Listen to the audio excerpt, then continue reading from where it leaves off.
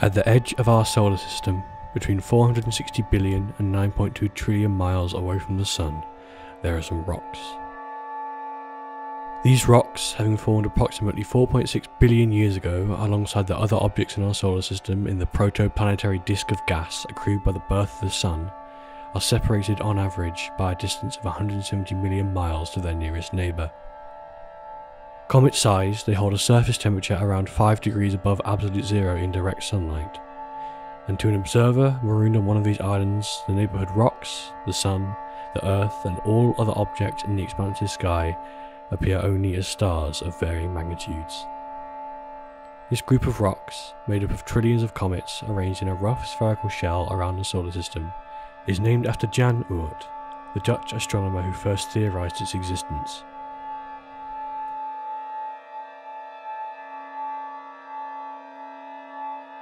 The nearest known star to our Sun, Proxima Centauri, is roughly 4.2 light-years away, meaning that, travelling at the speed of light, it would take the same time as 4.2 orbits of the Earth around the Sun to reach it in a spacecraft. Translated into miles, this distance is 24 trillion miles, around 2.6 times the 9.2 trillion miles between the edge of the Oort Cloud and the Sun. Though to a human this kind of scale is practically impossible to grasp. On astronomical and gravitational scales, this distance is in fact neighbourly. There are 63 stars in 53 solar systems within 16 light-years of Earth, and the gravitational perturbations and chaos of this harmonic system interferes with the large, slow, low-energy orbits of the objects in the Oort Cloud. As these local stars pass each other and us by, in a different configuration for every close approach, they push and pull on the shell of our solar system, and when things add up in the right way, they can free Oort Cloud objects from their domain, giving them what so much of the universe endures without: energy. Light, heat, enthalpy.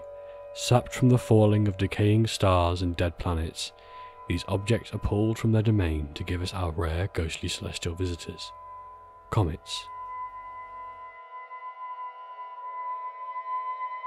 The comets in our solar system are thought to have two common origins. Short-period comets, those with orbits of up to 200 years in length, are thought to originate from the Kuiper belt, a belt of large objects around 15 times warmer than the Oort Cloud, stretching from the orbit of Neptune, around 2.8 billion miles from the Sun, to around 4.6 billion miles away from the Sun, more than 43 times closer than the edge of the Oort Cloud. By contrast, long-period comets are thought to originate from the Oort Cloud as a result of the gravitational interference of other nearby stars. These comets regularly have orbits that last thousands of years, and the most famous of these comets is the comet Hale-Bopp. Discovered in 1995, it was visible in the night sky with the naked eye at record brightness for 18 months as it passed through its closest approach to the Sun, known as its perihelion point. Hale-Bopp was a breakthrough for astronomers as a glimpse into the makeup of the objects in the Oort Cloud. These objects that have their orbits shifted to come close to the Sun, often closer to the Sun than to the Earth, after having spent so long at the coldest temperatures possible where sunlight is still present, quickly begin to warm, evaporating into enormous sun-lit clouds of dust, gas, water and debris, forming a comet's distinctive tail. This often rapid process, especially relative to the lifetime of these objects, can often throw enough matter away from the body of the comet that it effectively acts as a weak solar-powered rocket, with the impulse rotating the comet and altering its orbit, sometimes pushing it into an orbit closer to the Sun, where it will ultimately melt and evaporate completely to its demise, and sometimes further solidifying its orbit as a long-period comet, destined to swing between the furthest edges of the Oort Cloud and the core planets of the solar system, until it has melted away into the zodiacal dust cloud that envelops the planets nearest the Sun. Using the sunlight filtering through the tails of comets as they pass us by, scientists can use an astronomy technique called spectroscopy to determine the chemical compounds making up the comet, and collect more data on the nature of the Oort Cloud, of long-period comets, and of the matter that led to the birth of the Earth and its siblings around 4.6 billion years ago.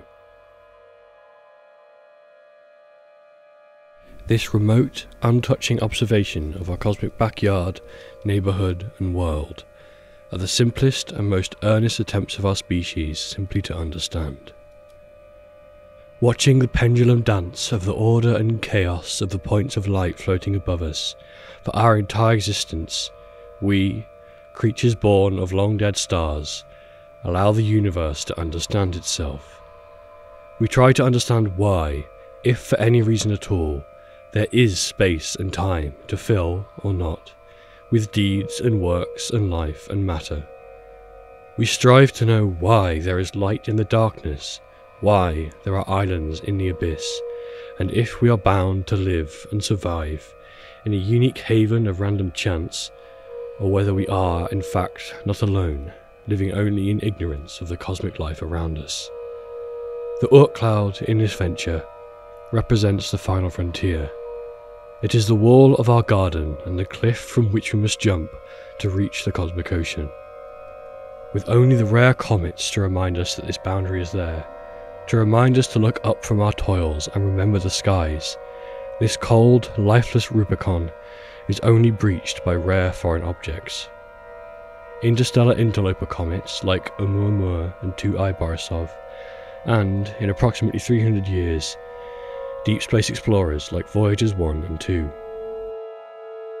The beauty of rare gifts like comets, our neighbouring planets, stars and galaxies, in contrast to the cold and empty rocky quanta of the Oort Cloud, should inspire us to remember to watch the sky, because contained within it are all things but ourselves. It is easy to look at our own Earth and say, everything that is, or was, or ever will be, is contained within that blue marble. But in fact, we should be turning our gaze and knowing that everything else besides us that is, or was, or ever will be, is out there, the dark from whence we came. Ignoring it would be infinitely selfish, as it is ignoring the infinite expanse outside ourselves. Understanding it reminds us of the true scale of the things in our lives. The taste of bread, the sound of trees, the softness of the wind, small things in the earth and the air and the lives around us. Things as alien to the atoms of the Oort Cloud as they are to us. It reminds us of the absurdity and sheer wonder of existence, that we, in our short time, are, against all odds, concentrations of more energy and enthalpy than any rock 100,000 million miles away will see in its entire coil through the universe. And in that, it leaves us thankful for the things and lives we care about, in a way no earthly thing can.